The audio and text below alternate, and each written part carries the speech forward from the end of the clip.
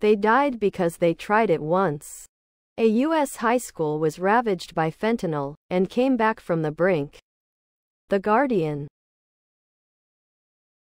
In Orange County, a former police officer spent years working with students and parents to prevent drug overdoses. When the fentanyl crisis hit, their work was tested in heartbreaking new ways. Below are your comments.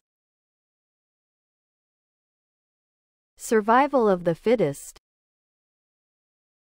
Those who choose to take illegal drugs are not the fittest. No one is to blame except the people that choose to do drugs. It is a choice, not an addiction.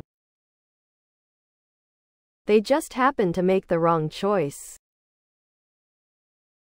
FYI, JY is the largest producer and distributor of fentanyl. Not Mexico. She is gladly selling it to the cartels, despite it being a highly regulated drug. Targeted missile strikes on Sinaloa labs are defensible when the body count is this high. These aren't addicts that are dying from fentanyl, said Darnold. These are kids that are dying because they tried one thing one time. Best don't do drugs AD campaign. And ever. All I can say is great news. Please subscribe to my channel. And if you like it, please thumbs up.